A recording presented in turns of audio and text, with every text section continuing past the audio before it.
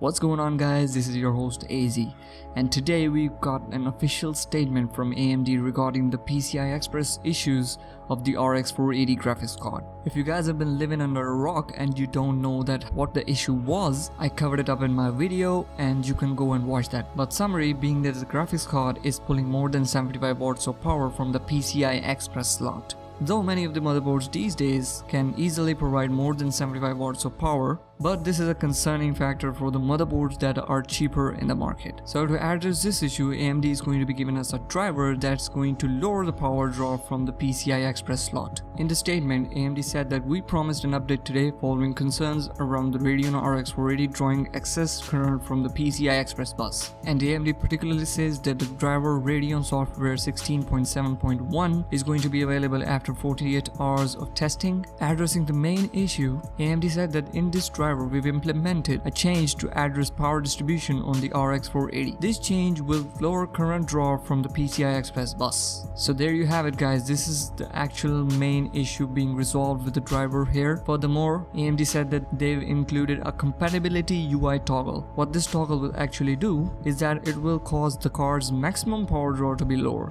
meaning that the card will draw lesser amounts of power from both the PCI Express bus and the 6-pin connector. AMD talked about a performance increase of about 3% with this new driver in the Polaris architecture, and this 3% increase, according to AMD, is going to be the compensation for the lowering of the power draw through the compatibility UI toggle that's going to be available in the Radeon settings. But we all know that these all things, the performance improvements or the decrease in performance with the new driver, is going to be tested by the reviewers when the new driver comes out. So let's just keep our fingers crossed and hope for the best. And talking about the crosses, the Nvidia's GTX 1060 has been leaked. Its photos have been leaked, its performance, the Firestrike performance mainly, has been leaked, and is claiming to be around about 10% to 15% faster than the RX 480. The graphics card is going to be coming out in two variants, 3GB and 6GB, with the 3GB rumored to be around $250 in price US dollars, and the 6GB model coming out at around $300 US dollars. Now, ignoring Nvidia's own benchmark shots, which shouldn't be actually drawn this way.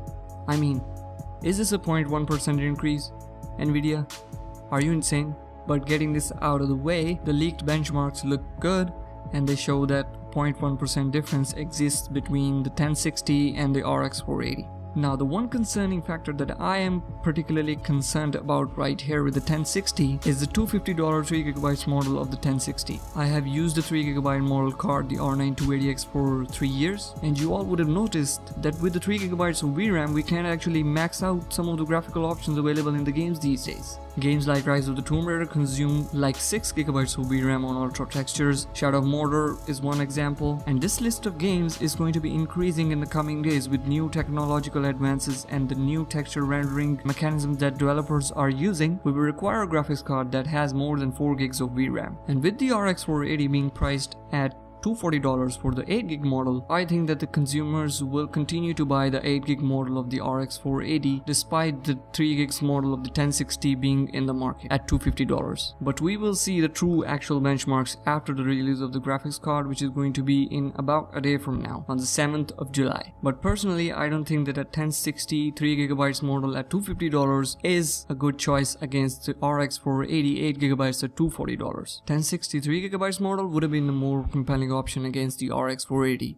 if it was priced at around about $210 to $230. But let's see what Nvidia does to make these cards more comparable. That's it for today, guys. Leave a like on the video and leave a comment in the comment section below. What do you think about these price brackets for the different GPUs? And yeah, guys, I've launched a Patreon for the channel for the guys who want to support me, because I don't have a GPU factory where I make these GPUs. So if you want to help the channel through the money, you can go to Patreon and donate there. And I'm going to be going out now. Peace.